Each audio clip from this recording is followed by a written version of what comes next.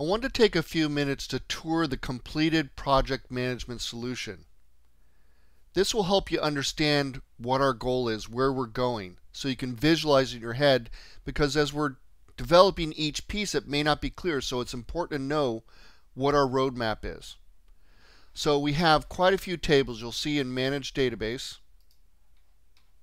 we have all these tables: projects, companies, employees, tasks, expenditures, and documents.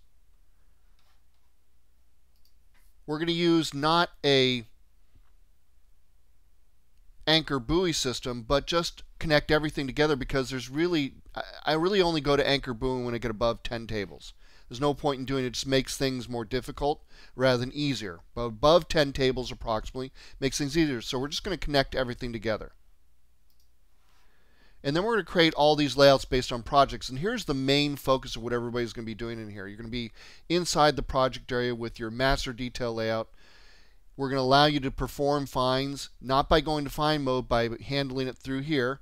And we can do some cool things with this. We can check on the statuses and the next 7 days, next week, anything. We'll go over how to do that so that users don't have to be hindered by understanding find mode.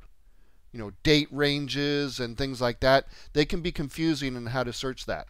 So we want to make sure that's correctly done. And then you'll see that there are tasks. We can add tasks anytime we want. Add a fourth task. We'll cover buttons that will allow you to find that hidden portal row, that empty one. There's a filter portal here, so you can say, hey, don't show me the canceled ones. I don't want to see those right now. So we'll have all that stuff. Notes, of course, and be able to add a note with some information ahead of it, who the user is, the date and time. We'll have files and pictures, and even a Gantt chart. We'll do this with JavaScript. It's pretty cool. It's not too hard. You don't have to know anything about JavaScript, so don't worry about that. And then, of course, we can go over to companies, enter in companies here, and even go to employees and enter them over there.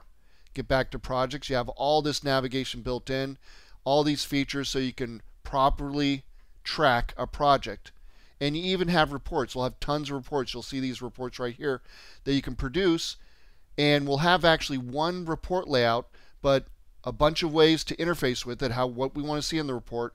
Plus, based on our sorts, we'll produce the report in different ways, showing just companies or just projects, or both projects and companies and tasks and whatever you want to show. Very interesting technique to make that sub-summary report, just one layout, produce a whole bunch of different reports in FileMaker. And that's about the size of it. There's not much else. We will focus in on just learning how project management works. We won't cover a ton on relational theory, because I cover that in other videos, such as my philosophy of FileMaker and my complete contact manager. Here we're going to focus in just on project management, and I hope you enjoy this video.